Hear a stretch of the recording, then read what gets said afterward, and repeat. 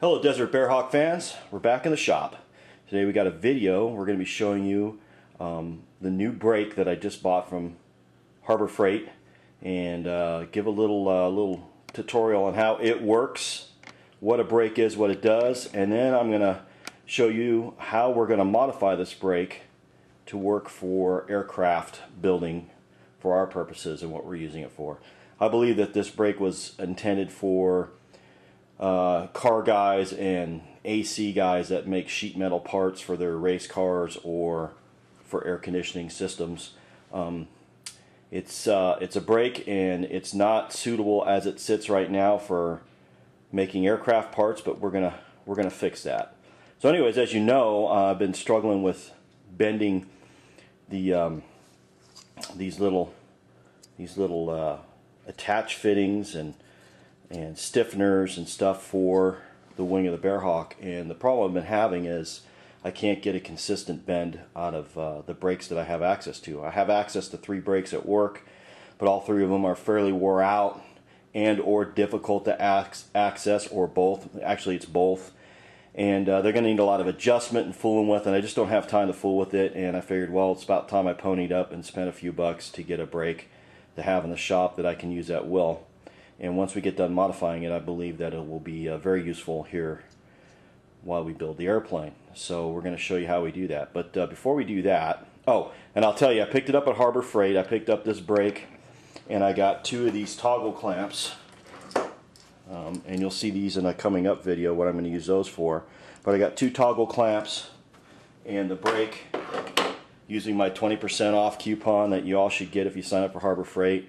I was out the door for $211 with tax and everything, so not bad. It's a 36-inch brake. It's not super heavy duty. It's not going to bend 60 thousandths, but it will do the 32 that we need for this project, and maybe a little heavier if we finesse it, but certainly we'll get the 32 thousandths done that we need for this project. So I'm going to show you real quick how a brake works, and then we're going to show you how we're going to modify it. So I'm going to flip this over now, and we're going to see if I'm going to flip my viewfinder over so I can walk around and monitor the video. So hopefully I can see what's going on. See where my hands are. Okay, so there's not a lot of moving parts in a brake. You have the bending, the piece that moves to bend the material. I don't know what they call this. The anvil, maybe, I don't know. I'm sure there's some sheet metal guy out there that knows exactly what this piece is called, but it's the piece that rotates up and down to bend the material. And then you have the shoe. I believe this is called the shoe. Everyone calls it the shoe, so I'm going to call it the shoe as well. And this piece pinches the metal down in the jaws here, and you can see I just opened it, and it pinches the material in between this jaw and the base of the machine and holds it in place, and then this piece rotates up and down and bends it.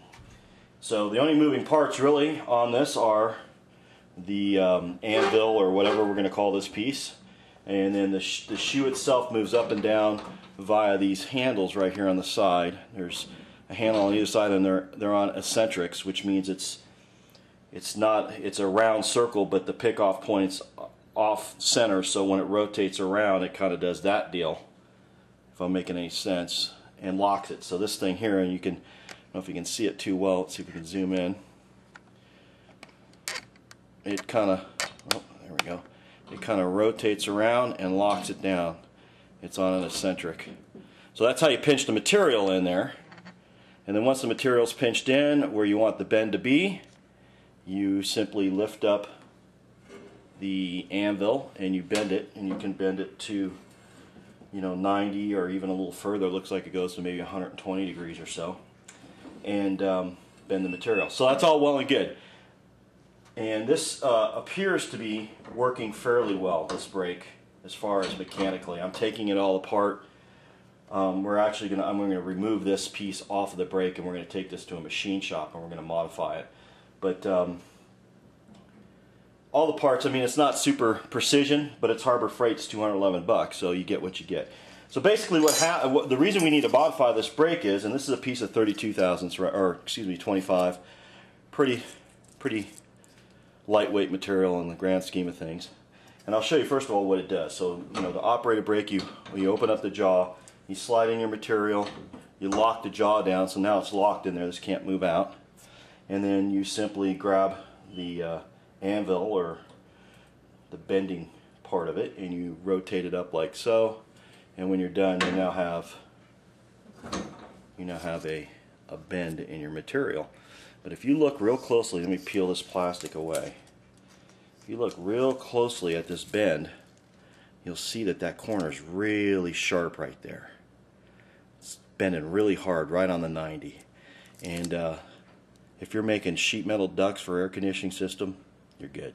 If you're making parts for your race car that you're going to take out on the oval track on Saturday night and beat the ever-living hell out of, and who cares, you're good.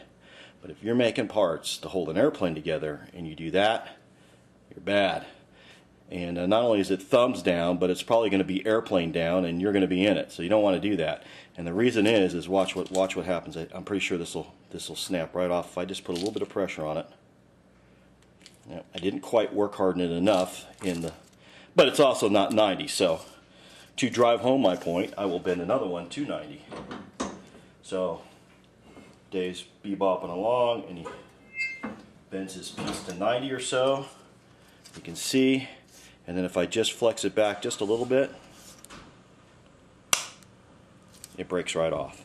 And the reason it breaks is because that joint was work hardened and probably cracked too, and that's what allowed that to break. It puts stress right there, and then you could see it broke right on the line.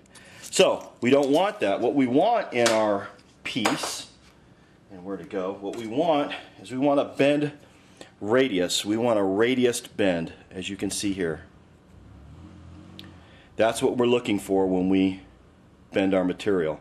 Unfortunately, the jaws of this brake, and I'm going to try to zoom way down in. I don't know if you can see them or not.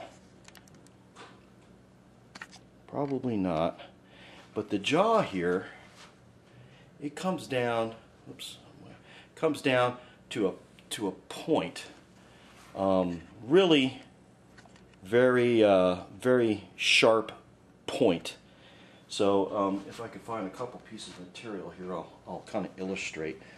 If you imagine this being the jaw, it comes down to, the jaw face comes down to a sharp point, kind of like that. Imagine that bend up. But anyways, it's a sharp point. There's no radius there. And that's why we're able to bend that thing so hard to the 90. But it's also not acceptable because it'll crack and break. So what I'm going to do is I'm going to remove this piece here. We're going to put this piece in a machine, in a mill, and we're going to mill off about 1/4 inch of the face of this shoe right here. And then we're going to weld in, look at that, you can see right there, this piece of drill rod. This is a 1/4 inch piece of drill rod. Nice and round and yummy and tasty, and you bend things around that and it's just good.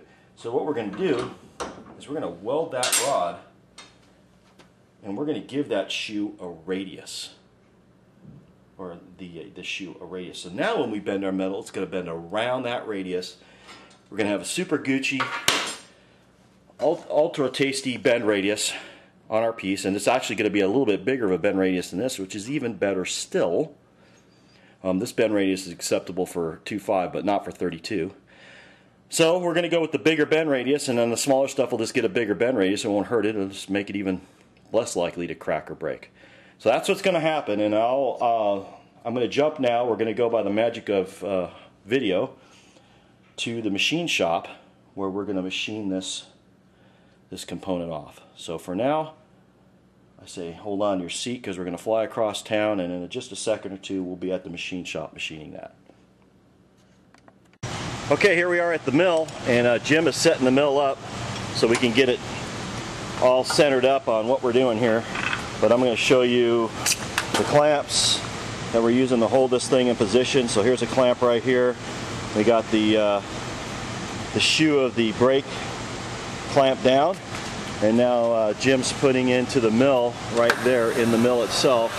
He's putting a pin that he's going to use to zero out the shoe so it's perfectly perpendicular to the shaft, center line shaft of the mill. So this pin that's in there doesn't cut. It's just merely a tool guide to help him line all this up. And then you can see we got another clamp right here, and then we're using some high-tech 2x4s underneath to support it up. And that's how we do it. That's how we do's it. So once we get ready to start cutting, I'll shoot more and share that with you. Okay, as you can see, we got the mill set up and we're making our first pass down the leading edge of this shoe.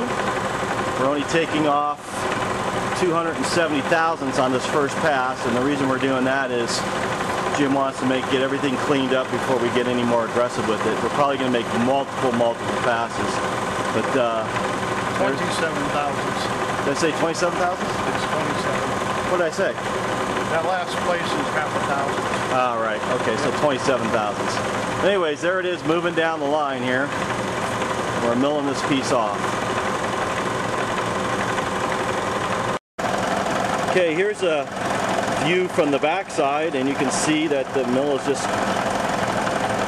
coasting along, doing its thing. It's not even working hard. You can see here that it's fully automatic situation, and it's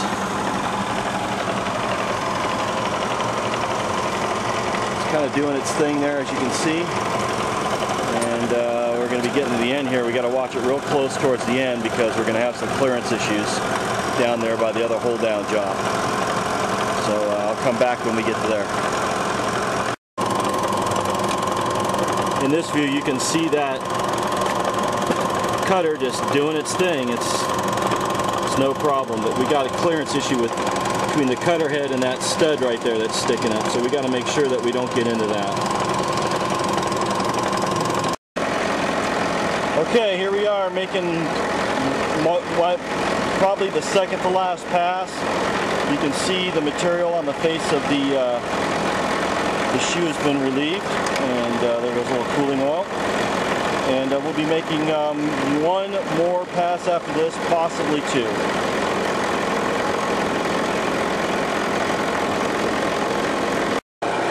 Okay, here we are making the final pass. It took 250 thousandths off of the face of this shoe here. And you can see the mill doing its thing. Looks good. Final pass happening right now.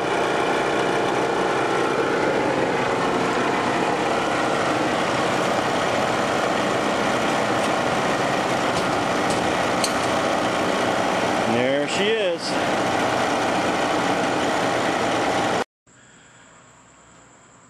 Okay, we're back in the shop. I've welded it up, and we are ready to start using this brake to make material, make our parts. And like we discussed yesterday at the mill, we milled off the face of this shoe so I can weld in this 1/4-inch piece of drill rod right here. So you can see that's welded in. I got five welds on it to hold it. It doesn't go the full length because our mill wasn't capable of milling this 36-inch piece full length. So we're about 10 inches short, but that's okay. That leaves us some versatility down at the other end.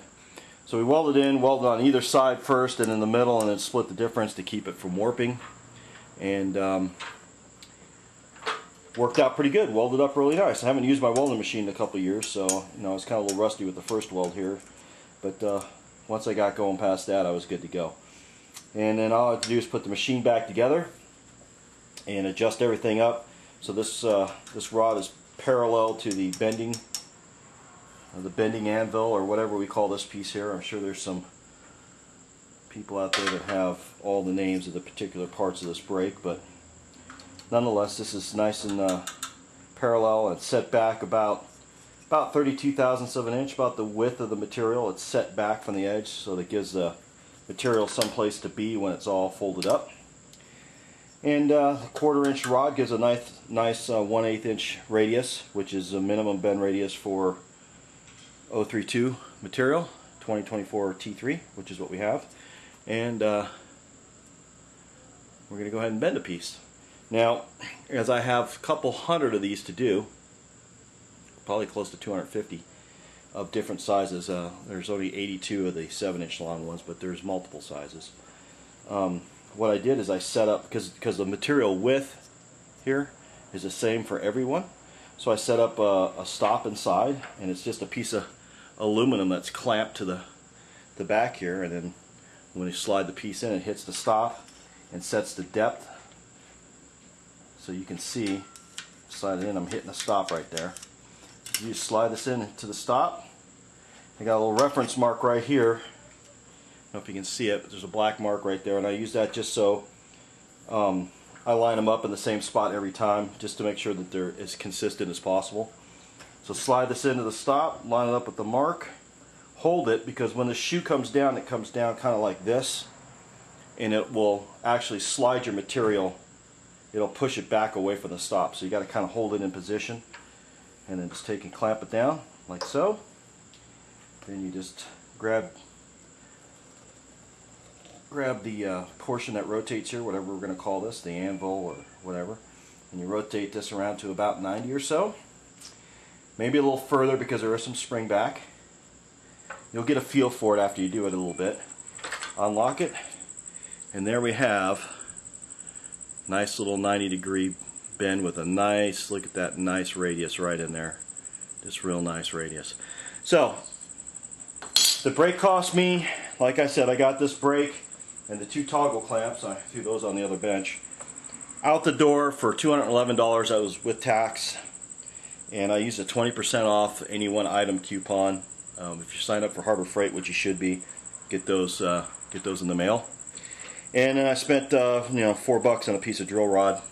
Had a buddy, admittedly had a buddy that had a mill to mill off the face, but even if you don't have a buddy and you have to take it to a machine shop, I can't imagine it's going to cost you much more than maybe $20. I mean, I don't know, to get someone to mill it off. If it was me around the house, I wouldn't even go to a machine shop. I'd just lay out a tape line and try to get it straight, and then I'd take my handheld mini grinder and I'd cut that 1/4 inch off of there and work it. It'd take me a day or so just to make sure, but I'd get it nice and clean. But I'm kind of funny that way. But definitely, if you have access to a mill, that's the way to go.